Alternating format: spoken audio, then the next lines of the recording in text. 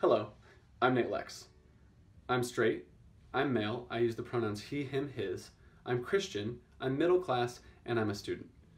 Now, before you think anything of me, I'd like to address some stereotypes that are somewhat associated with the information that I've just shared with you.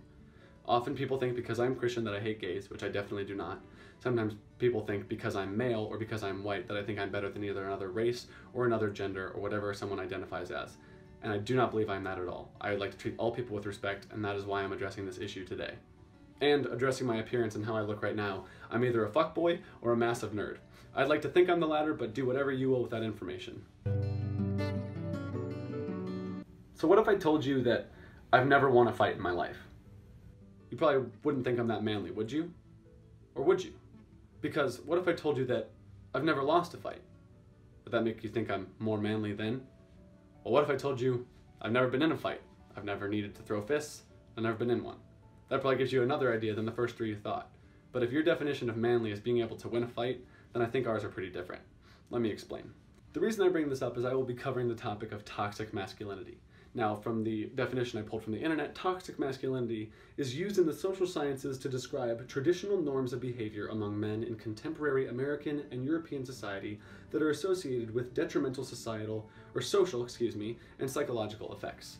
Now, the reason I want to bring this up is because that interferes with how people grow up, and people are subconsciously taught things that are really toxic to our society. So I'd like to clear those things up right now and show you why they have a negative effect in movies. The 5 main points of toxic masculinity, or the 5 different things that occur, are the suppression of emotion, the encouragement of violence, the discouragement to seek help, homophobia, and misogyny. Now the first 2 kind of go hand in hand, so we should start there. Suppression of emotion and encouragement of violence can be seen in films such as, and I wrote them down, Braveheart, The Green Mile, Shane, Good Will Hunting, and The Midnight Cowboy. All of these movies are movies where people can be seen suppressing their emotion just because they were told men don't cry. Violence is a bit easier to spot in movies just because it's a visible aspect that we can see occurring, such as throwing punches or pushing people off of buildings.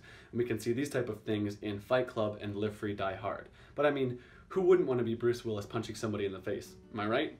The problem with this is, when it's marketed to our youth, or when our youth find a way to view these things, they're not understanding the reason between fighting justice and overkill. These films display instances where people are taught to retaliate because someone has wronged them. And while violence isn't always the answer, and most of the time isn't, that's debatable and controversial, and I'm not going to get into that, but how often are we taught to fight back, but out of just malice or revenge, instead of being educated on why justice should be served? Discouragement to seek help.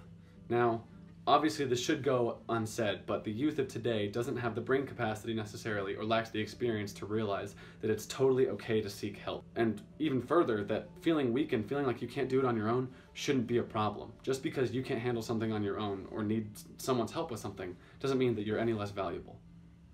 The last 2 also go hand in hand, and one kind of leads into the other, and that's homophobia and misogyny.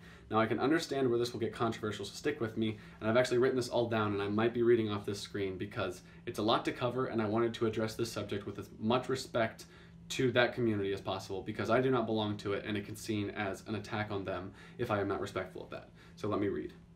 In film, gay men are often portrayed as having feminine characteristics and qualities. This is not necessarily a bad thing if they are displayed with respect and are displayed equally to their counterpart.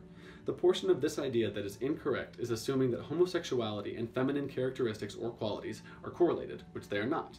But because most homosexual men in movies are seen as feminine, the audience lacks the experience to think otherwise. This does not justify their actions or thoughts, but it does give us an idea of how we can educate them further.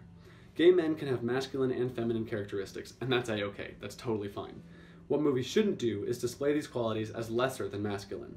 This leads us into misogyny. The prejudice against women or feminine characteristics. Not all women are feminine, and that's also perfectly fine. People can be themselves, it's fine.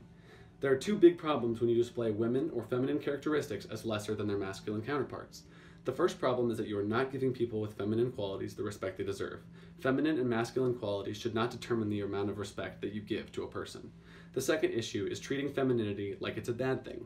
People with feminine characteristics are worth no less than people with masculine characteristics. Anyone can display feminine and masculine characteristics in different situations, and that's also perfectly fine. You need those characteristics to address different situations. To address all the issues I've discussed, we must attack them at the source, and that's children and their developing minds. Kids learn by example, and they learn a lot while they're growing up. not just their ABCs and 1, 2, 3s. They learn manners and they learn how to respect people. That means that we must teach children that it's okay to cry. It's not okay to lash out at someone who's wronged you. Sometimes you're not strong enough to handle something, and that seeking help is totally okay. That displaying feminine qualities as a man doesn't make you any less of a man, and that being a woman doesn't make you any less valuable than being a man. Everyone's valuable in their own way, no matter what characteristics or qualities they show. So it starts at the source, and we need to teach our kids that. And I hope that if this is a problem today, which it definitely is, that we can fix it in the future by how we raise our kids.